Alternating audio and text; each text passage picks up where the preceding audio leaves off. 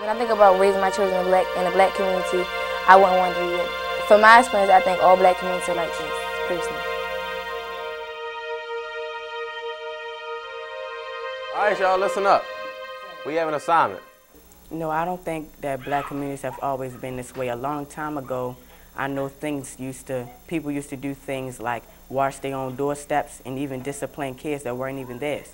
So if people knew kids that would do things that weren't right, they would discipline them, then they would go home and get disciplined by their own parents. The only way we're gonna find out the truth is to ask the elders. Our assignment is to interview elders who have lived here all their lives.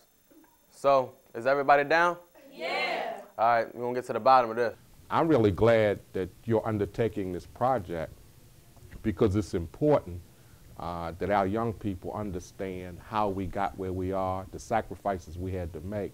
In the black community,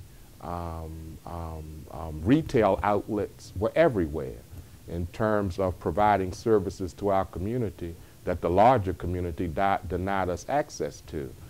So you had clothiers, you had restaurants, you had places where you could go purchase insurance, where you could go get your health care, all provided by black professionals, because they were denied that access by the larger community, and we had to develop it ourselves. The steps, oh, you've heard the story of the steps.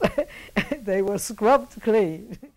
You saw it was the handwriting on the wall where you knew the day was coming when these businesses, these black businesses that have sustained us as a people, as communities, would no longer exist. I learned that black communities have been clean at one point in time, and they were nice.